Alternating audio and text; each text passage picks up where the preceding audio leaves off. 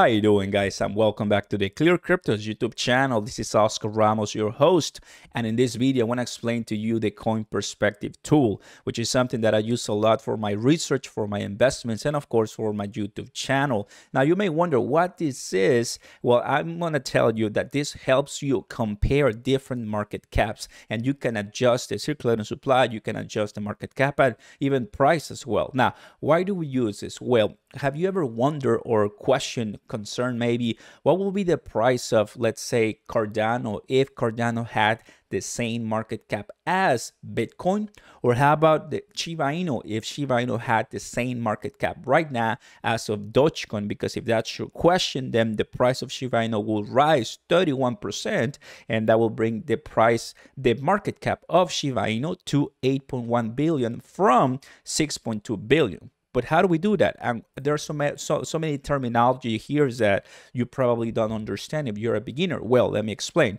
Market cap is the result of multiplying the price of the crypto times the circulating supply. In circulating supply, it means that is the total amount of the cryptocurrency in tokens or coins that is available in the market.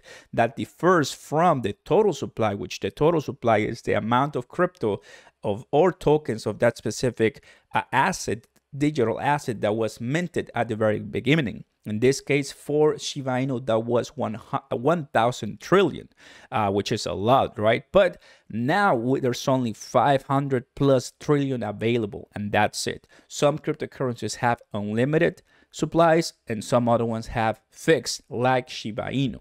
So that is the basics of the Coin Perspective, to really compare and dream in a way. Maybe you have a question regarding Crocoin, or how about Tectonic, or how about Algorand, or any other cryptocurrency. I think this is what I'm going to tell you to do. So now, first things first, let's go ahead and select a crypto and compare it to another one. Well, if let's say, I think one of the easiest examples will be Cardano, if I want to compare it to Ethereum, because Cardano and Ethereum are a proof of work, proof of stake companies, right? Projects. In this case, Ethereum is the proof of work, Cardano is the proof of stake, and at this time, Ethereum is, transitioning to E2 to become a proof of stake as well. So it's going to become a much better comparison to Cardano. But in this case, these are blockchains, right? And they host a lot of dApps, a lot of technology, and a lot of development teams, right?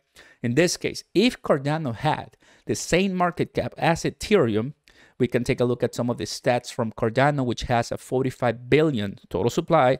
But out of that total supply, there's only 33 billion in circulating, and that equals to 15.5 billion once we look at the price. As the price grows, well, of course, the market cap will continue growing. And as the circulating supply grows, the price of the digital asset usually drops. Now, if Cardano had Ethereum's market cap, that will be at $165 billion. That will bring a huge growth of 966% upside. That will put the price of 188 from 0.46 cents to $4.89. So, wow. I mean, this is one of the reasons why we like to do this, not to create false expectations, but always try to compare the correct categories to the specific cryptocurrency that you're looking for. I wouldn't be comparing Cardano to Bitcoin because they don't work in the same playing field. Although the two of them are store of value, mainly Cardano is used as a blockchain, right? As a community, so people developed in the Cardano ecosystem. Because if we do that, then we're starting to see crazy amount of numbers, 25x, and it's gonna be just insane at more than $10 for one Cardano. Of course, the bull cycles and years from now will decide what's going on, but at the end of the day, something more realistic will be comparing it to Ethereum, and that will give us a price of $4. Now, here on Coin Perspective, we can do even more things. For example, if you want to, in a way, as I mentioned, if you increase the circulating supply, usually the price goes lower. For this, so let me go ahead and edit it. As I max out the circulating to the total supply, Instead of $4, now I'm down to $3, right? So this is a tool, if you're starting your crypto journey, that you can use to better your analysis. And if you are a little bit tired of this is not your strength, which are the graphs and all the charting, the oscillators, the indicators, the different type of trends and formulas that you can do here to measure price predictions and forecasting, I think this tool will help you a lot. Thank you very much for watching, guys, and I'll see you next time. Like, subscribe,